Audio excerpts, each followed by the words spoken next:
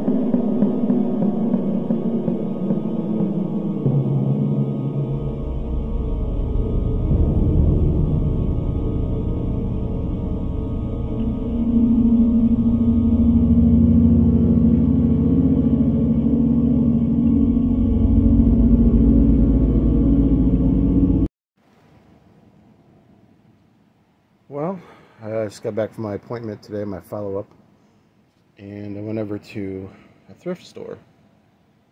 It was adjacent from a Dollar Tree. Actually, a Dollar Tree. Yeah, Dollar Tree.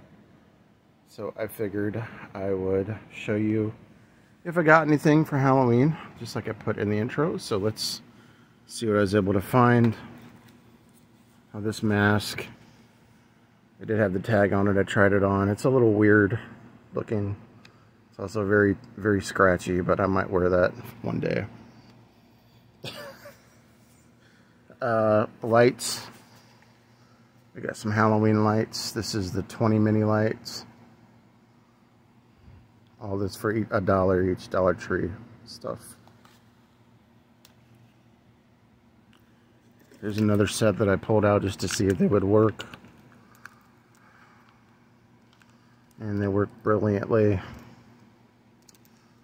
Sorry, having a hard time with the talking and breathing still after this little minor thing we had, so we'll leave those on for the rest of the video. I was able to find one movie at Dollar Tree. It's The Girl in the Mirror, an Oliver Culturist film. Let me know if you guys have seen this one. Way too long of a synopsis to read on camera. Oh, and finally, I don't know if you guys know if I talk about this much. They had a sale on Brillo pads, Brillo pad basics. So I had to have those because why not? They're Brillo pads. So yeah, it's a little mini Halloween Dollar Tree little fun haul. And one thing I hate about Brillo pads is sometimes they get old and you gotta get a new Brillo pad. Peace.